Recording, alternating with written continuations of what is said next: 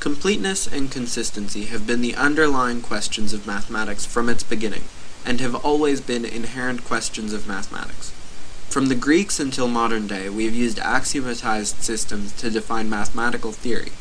Axioms are concepts that are just believed and not proven. You might recognize some of Euclid's Elements axioms put forth that paved the way for the creation of geometry, such as parallel lines never intersect, and all right angles are equal.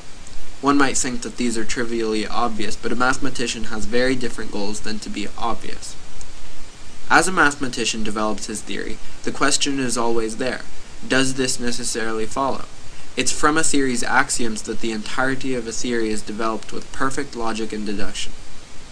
It's here, in the deduction and self-questioning, that the question of completeness and consistency arises. Completeness, a measure of the quality of the extension of a theory. Have all the questions answerable been answered?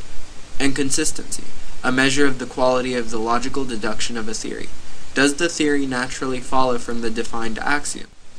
Until Gödel, mathematics was thought to be an art of absolute certainty, tracing its lineage of perfect derivation to the ancient Greeks. Mathematics was thought of as an unparalleled art of precision that could address topics with definite and particular certainty through the advancement of mathematical technique. It was a man named David Hilbert who struggled with this concept of mathematics first, and put forth a list of problems to address in mathematics, including proofs of consistency. It was Gödel who answered first, and with an unexpected answer. Here we have Gödel's first incompleteness theorem. If P is consistent, then there is a sentence, sigma, in the language of P, such that neither sigma nor its negation, not sigma, is provable in P. What this says is that if a theory, namely P, is consistent, then it must necessarily not be complete, in that sigma cannot be evaluated to be valid or invalid. And here we have Gödel's second incompleteness theorem. If P is consistent, then cons, the statement in the language of P that expresses the consistency of P, is not provable in P. This statement directly addresses Hilbert's problem with an answer. No, there is not a way to prove the consistency of a theory. Gödel showed that if P is consistent, then the statement that it is consistent cannot be evaluated with theory P alone. If another theory is used to evaluate that statement, then the further theory must be proven to be consistent before its evaluation can be considered valid. Here is where history takes a new direction. Gödel proved his incompleteness theorems using a system he called Gödel numbering, which ultimately culminated in Turing's creation of the register machine. Alan Turing was born in 1912, this year marking 100 years since his birth. Turing was responsible for a great number of achievements in many fields. His greatest work was in mathematics, logic, cryptography, and in the field of his own creation, computation. His contributions to cryptography were many, but his greatest was the creation of a machine called the Bombay, a machine capable of decrypting the German Enigma, or the code the Germans used to encrypt their messages in World War II. Turing was also a notably eccentric man, as well as homosexual. In a state investigation, the British state discovered that he was homosexual, and under the gross indecency laws in effect in Britain that illegalized homosexuality, Turing was faced with imprisonment or hormone therapy, the latter of which he opted for. Soon after the beginning of his hormone therapy, Turing was found dead by his bedside with a half-eaten apple. The official report reads intentional suicide by cyanide poisoning, but some have claimed murder by poisoning the apple, and others have claimed that he worked in the lab the previous day with cyanide, and could have possibly mistakenly poisoned himself by ingesting cyanide off of his finger.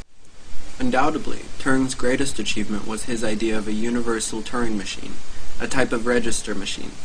Turing machines stored values and wrote values onto an infinite loop of placeholders, allowing for the processing of data.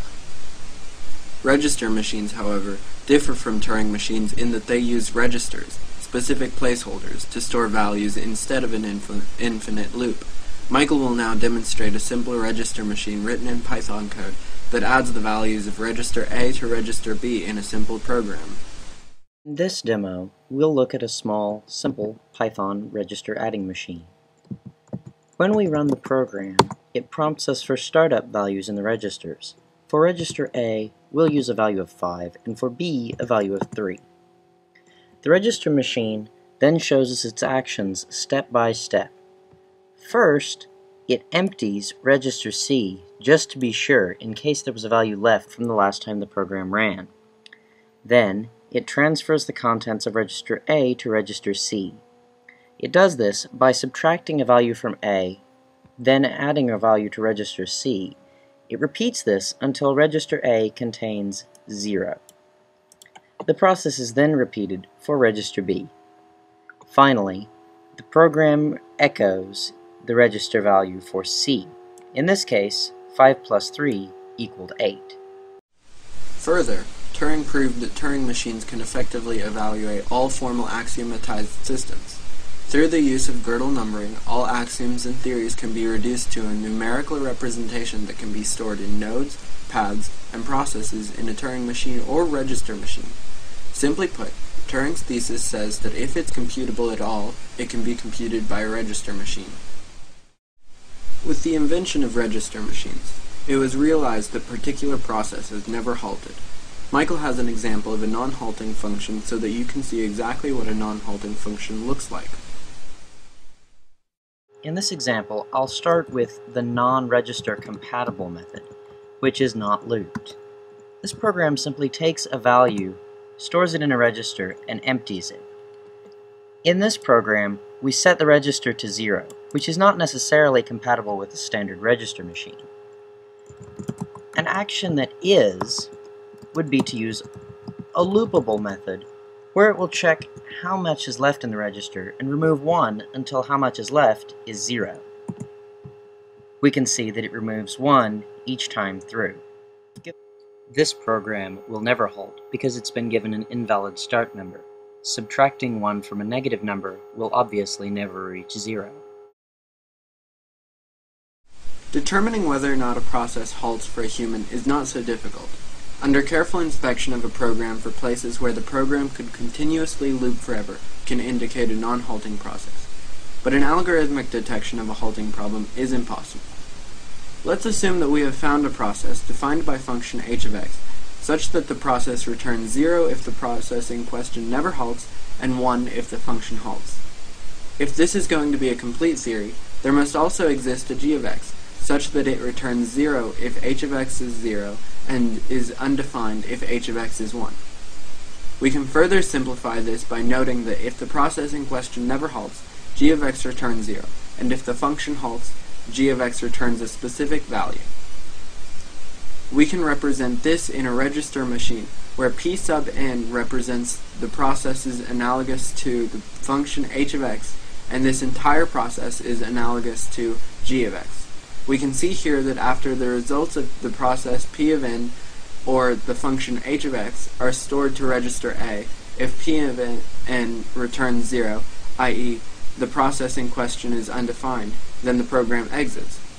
If p of n stored a value to register A, such that some value can be subtracted from A, then that value will be stored to register A, and the program will never halt. If these are all true processes and functions, then we should effectively be able to examine the results of a particular example. By Turing's thesis, we know that if g of m is a function, it can be represented by some process f sub m of m in a register machine.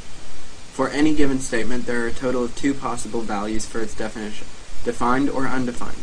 Let's examine each in separate cases. Looking at case 1, we know that if f sub m of m is defined, then h of m is equal to 0. If h of m is 0, then g of m will also be defined as 0 by the definition of g. We can now substitute f sub m for g of m by their definition of equality. And we've shown that f sub m of m is equal to 0 in cases where f sub m of m is undefined. And now we can see the inconsistency of cases where f sub m of m is undefined. Let us now look at cases where f sub m of m is defined. In such cases, h of m is 1, and g of m is undefined. G of m can then again be substituted with f sub m of m, and f sub m of m is undefined. And again we have contradicted ourselves. By showing that in all cases, assuming the existence of a function h that determines a process's decidability results in a self-contradiction, we have completed a proof by contradiction that h cannot exist. Now that we have the sufficient tools to prove Gödel's incompleteness theorem, let's go ahead with that proof. Assume register machine M exists and has systems and functions and whatnot within it. Let's also assume another register machine with system F encoded into it. Let's assume that this F is both complete and consistent. To be complete, F must be able to decide the halting of functions within F. Therefore, imagining a system F where h of x exists, we can evaluate the processes in M. To do so, the output of M is piped into h of x and output. We know we are guaranteed decidable output from h of x because it's defined to be in a consistent system F. However, we know that h of x is an undecidable function and in itself necessitates inconsistency. Therefore, if this system is to be complete, it must necessarily include h of x and be inconsistent. And if one were to remove h of x, the system would no longer be complete, but could potentially be consistent.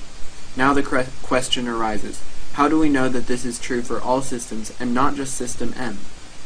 We remind ourselves of Turing's thesis, showing that a register machine can represent any mathematically defined system, and therefore all mathematical systems must not be both consistent and inconsistent. Gödel and many others are the mathematicians we have to thank for the undecidability of mathematics. I may say this coyly, but there is truth to this gratitude. These men were responsible for the development of the field of metamathematics, the study of mathematics through mathematics. This field now incorporates the most profound philosophical reasoning about the human understanding of mathematics and our understanding of mathematics' existence. Such is the belief of formalism, the belief that mathematics is nothing more than a human creation with no intrinsic meaning and simply a game played out with precise rules and perfect pieces. Beyond philosophical study about the meaning behind mathematics, Turing and others' work in computer science that has now been realized in a physical form has done more to shape the world around us than any other advancement in the modern era.